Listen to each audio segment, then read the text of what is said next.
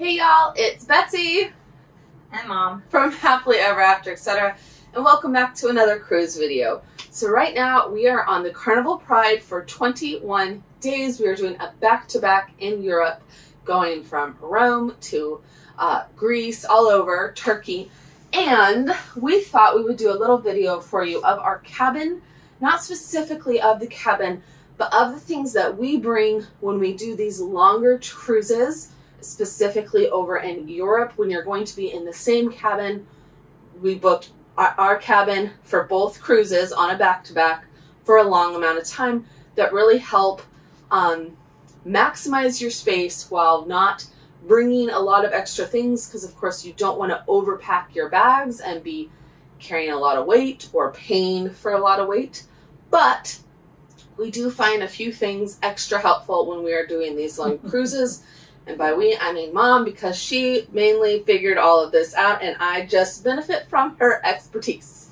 Is that not how most things in life go? Yeah, that's the way it goes. So, the first one you can see here on the wall is this over-the-door hanger. So this is very similar to if you've ever been in a small college dorm, you might have utilized one of these. We bring them and hang them with magnetic hooks on the wall. Yes. And typically, well, you can put anything you want in here. A lot of people do put shoes in them because there's really no great place to store your shoes if you bring multiples in these cabins. The closets are long and skinny and tiny, and we tend to keep our dirty clothes in the bottom, meaning unless you want your dirty clothes and your shoes co-mingling, there's not a great place. I tend to just keep my shoes on the floor by the foot of my bed, since our window is not a balcony. Nobody's going over here. But what do you like to keep in it, Mom? We keep our snacks in there. Yes. And then extra toiletries and stuff like that. Things that you don't necessarily want on your counters or have to get out in a drawer. There's only limited space for counter space and drawer space. I have and while you don't necessarily need to bring snacks on a shorter 5 or 6 day cruise, and of course you can always go up to Lido for snacks. When you're on these long 20-day cruises, having snacks is really nice, both in the room and when you're going on excursions. We went to, y'all will see, a 9-hour excursion to Pompeii when we were in, what is that, Naples? Naples, yeah. And while you had one stop to get food, there's not a lot of times to get snacks. You're on the bus for an hour, 2 hours, 3 hours sometimes, getting from these ports of call in Europe to where you're going. I mean, we're going to Florence tomorrow, and that's going to be a couple hours getting there and getting back. So while there's plenty to eat on the ship, we like to bring snacks that we know we can eat and that we know will stay good on those excursions. So we have peanuts, we have some peanut butter crackers, we have some oatmeal cookies, we have some trail mix. Mom, of course, has her Cheetos. All-important, highly nutritious Cheetos. She brought a party-size bag. And also for on the plane. And her carry-on on the plane. It was that important. It's good to have stuff on the plane because you don't want to pay those ridiculous plane prices. They gave us food on the plane, but it wasn't very good. No. The other thing we do is, while this guy is held up by 4 small magnets, we also have larger magnets that we use to hang up our day packs, or this is a pool pack for if we're going to the beach. Yes. You know, when you're going on a lot of these excursions, you need a backpack or a tote bag, and there's nowhere to put that in the cabin except on your couch or on your counter. So the hooks are great for getting those up off the floor. You can put your hats on them. You can put souvenir bags on them. We've got a whole wall of them to the other side of the couch. And that, in this particular cabin, is considered an interior cabin because it has a obstructed view of the lovely life raft. Yes. So it is considered an interior, but we have a couch. Most interiors don't have couch. So this room, while it is an interior, is almost It's just I don't want to say double, but it's almost double the size of an actual interior cabin. It is a great interior. If you ever get on a ship that has a 4K. 4K. You pay for an interior. It's less than an ocean view. Ocean views have a window that's 3 feet by 4 feet. This is a full-size sliding glass door window. It doesn't open, but it gives you all kinds of light, and you get the couch. Yes. So it just gives you so much more living space.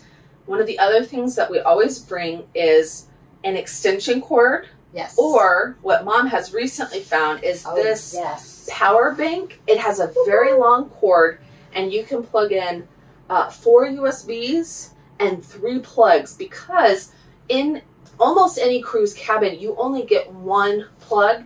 It's never by the beds. It is across the room by the mirrors. And so you need either an extension cord to bring your phone charger across the room, or just to plug in, say, a hair straightener and a hair dryer and your phone at the same time. You can't do that. Mainly all our electronics. Yeah. So we like to bring it across the room. A lot of the newer ships are putting USBs in the lamps, which is really nice.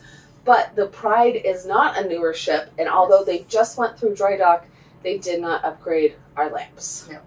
Maybe the suites have fancy lamps. We are not that fancy. We also brought a portable charger. So these are great for any excursions. Again, that long 9-hour excursion day. There's not a lot of great places to charge your phone if you are taking pictures, if you're taking videos. And while if you're on a tour, they are pretty good about keeping track of you. If you ever get left or lost, you will be very glad that your phone is fully charged if you are in a foreign country with no way to get back. So this is a great one. I'll link all these things down below. None of this is sponsored. These are things that we, aka Mom, bought with our own hard-earned money and that we just really use on every single trip.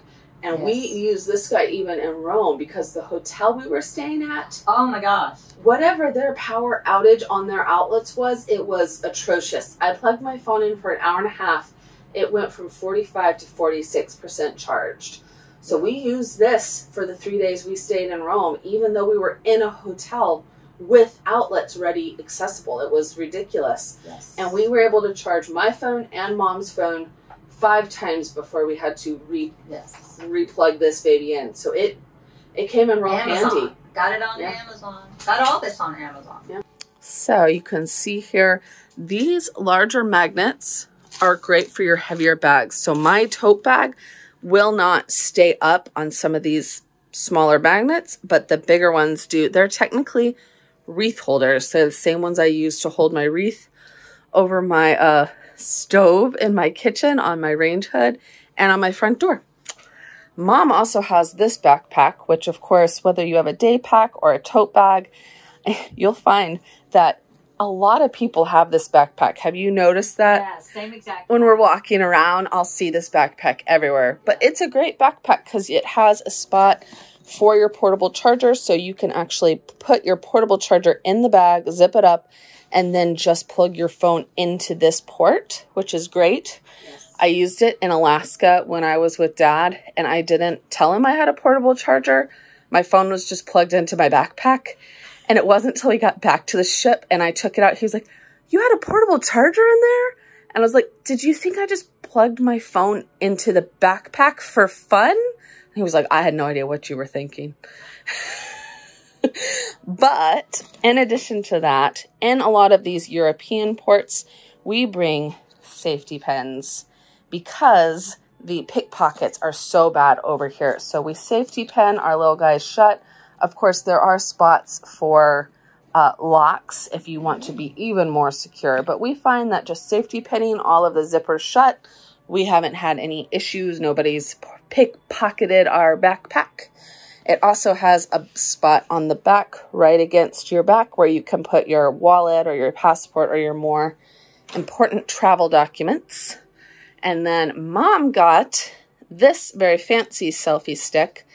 I have one that I like to use, but Mom picked this one up. And it's actually pretty fun because it came with a clicker. That's remote. So you can set it up, walk across the way, and then take your picture remotely. It actually goes out like a selfie stick. It is a tripod.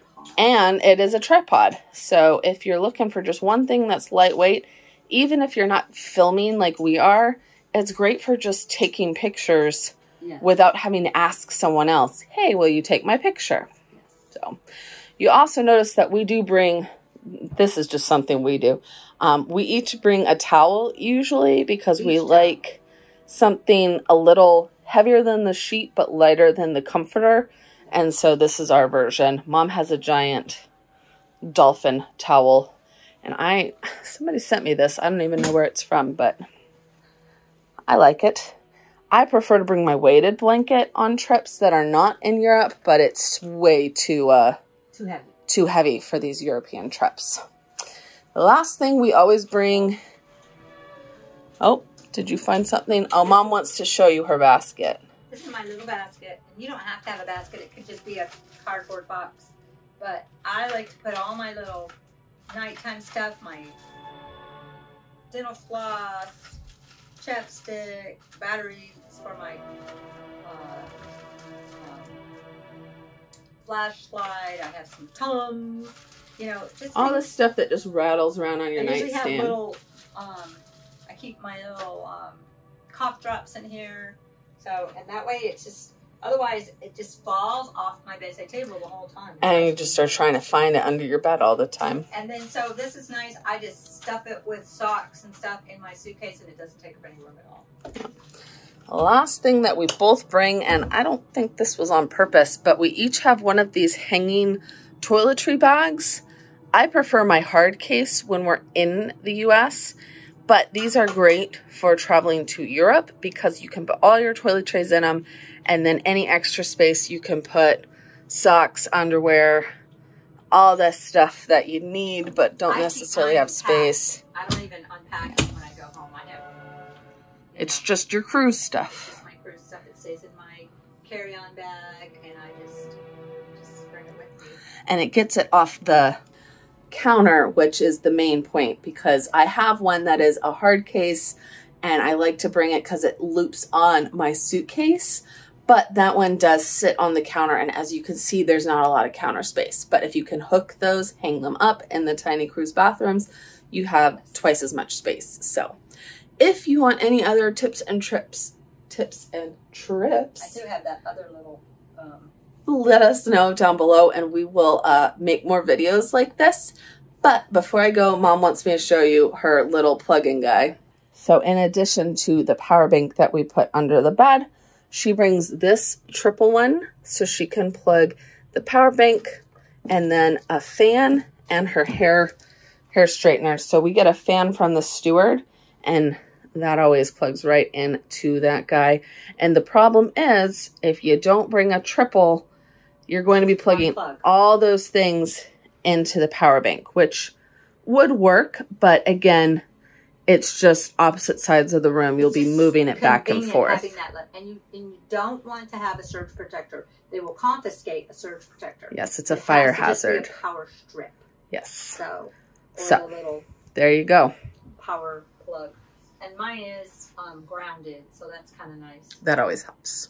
I hope you liked this video, and we will see you in the next one. Bye. Bye.